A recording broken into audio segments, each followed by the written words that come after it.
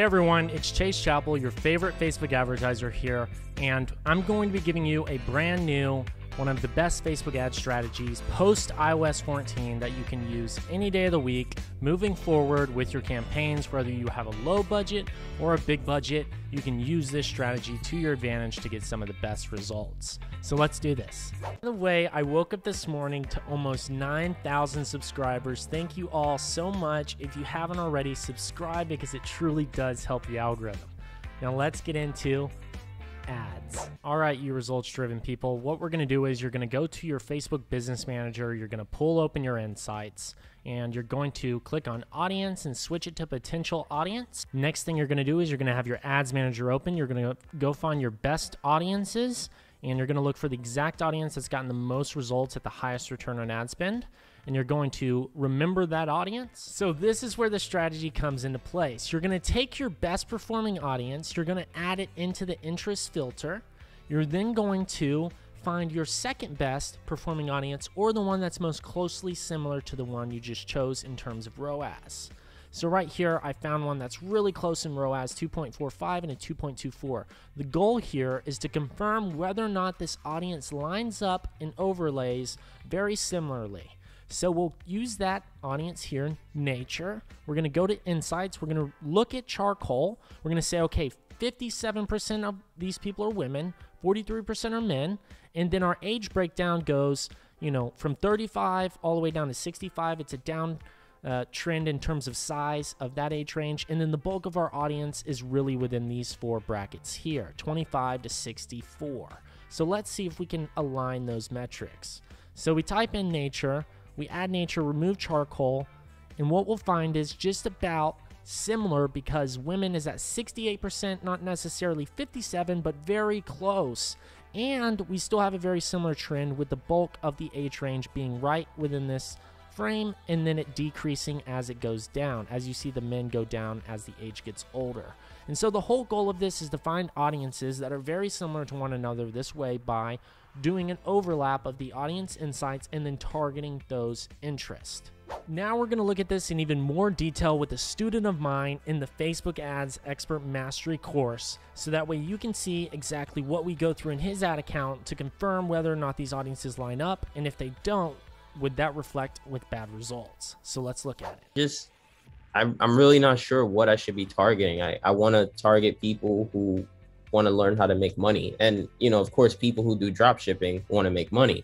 But it's like I put it in like interest insights or whatever, and it's really hard to come up with other audiences. Yeah, it looks like you don't have access to audience insights, do you? I do, right there. It's yep. So what we could do is, it would be the NYC phone bar. Yeah.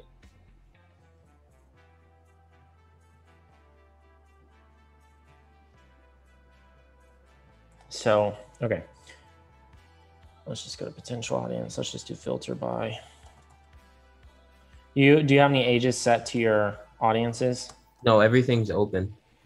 So 1865, gender, open. Gender is open too. All right, let's just look at drop shipping since that's the closest one. Is this the correct one? Yeah. And then are you doing English or anything? Nope. All right. So. Wow, 10 million? Yeah.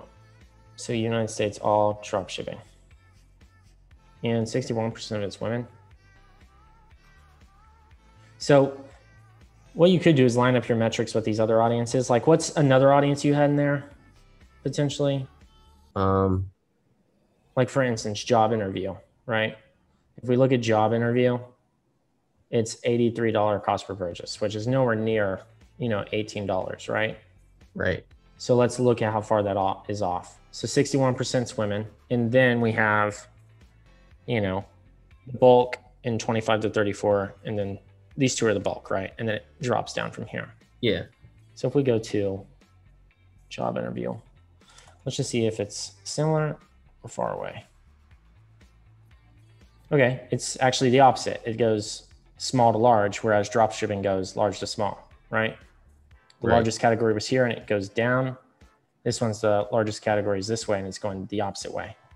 Same for just about the same in terms of you know, the ladies, right? Women. Yeah. But look what happens whenever we do drop shipping. And it makes sense because younger people are drop shipping. So boom, totally reversed. You saw that? Yeah. Even though these stayed the same. Yeah. So when we look at your open and stuff like that, there's a good chance that this audience is probably skewing young. Now, I don't think you'll have this report, which you probably shouldn't, because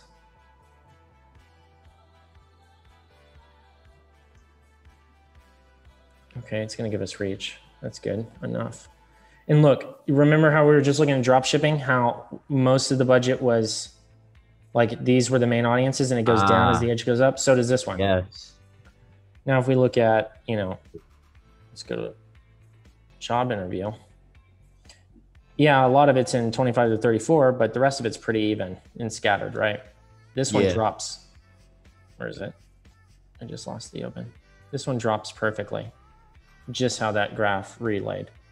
That makes sense for drop shipping. Yeah, and your link clicks are bulk and here for younger, which makes sense. This is bulk your link clicks. 25 to 44.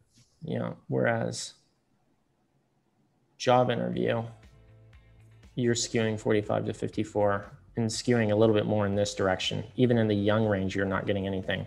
But up here, this is where you're skewing, right?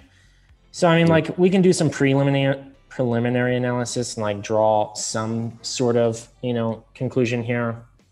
Now, you would need a lot more data to prove this, of course. This is just one subset of data. But if you pull this across all of your audiences, there's a good chance that it's probably going to line up, right? So you might want to find audiences that are similar to how drop shippings go. So like, have you ever targeted like Shopify? No, I've never targeted Shopify. Well, it looks identical to the dropping range, right? Yeah. Just like drop shipping, looks like the same outcome. Look, 61% women again. And look, it's dropping down the same way. Is that right? Yeah. And then if we just put those together, let's see if they just stay the same. I mean, pretty much the exact same, right? Nothing really changed. It means it overlaid perfectly. It just doubled in size. So you could go after Shopify. Okay. And that's one way to do it. Now, if you do job interview and you do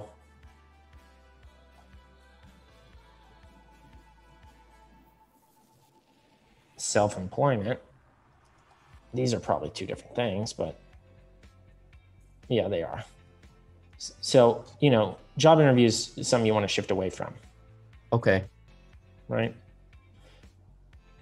So I would make those changes. So turn off job interview. And then go after audiences that are similar to dropshipping, like Shopify. Okay. But you got to make sure the metrics line up, right? So to get here, I just need to go to audience insights and do my research. Yeah. Okay. So that's some of the audience strategies. I hope you enjoyed the video. Please do give it a like and subscribe to help boost the algorithm. And if you haven't already, you should definitely sign up for Surge.io beta. It's an ad tracking software for Facebook that's going to allow you to accurately attribute results between your Facebook ad campaigns and the actual website where you're getting the purchases, so you know which audiences and ads are actually producing your results.